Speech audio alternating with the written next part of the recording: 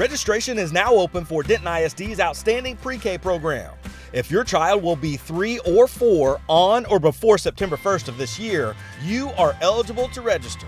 If that is the case, you can call one of these 10 schools to schedule an appointment for Phase 1 of registration. In Phase 1, the district will verify the appropriate documents and walk you through Phase 2. Phase 2 will take place this summer and includes InfoSnap registration and enrollment verification. The program is free to those that qualify. We also have tuition-based preschool academies at Gonzales, Paloma Creek, and Cross Oaks. For more information on our pre-K program, please visit dentonisd.org/pre-K.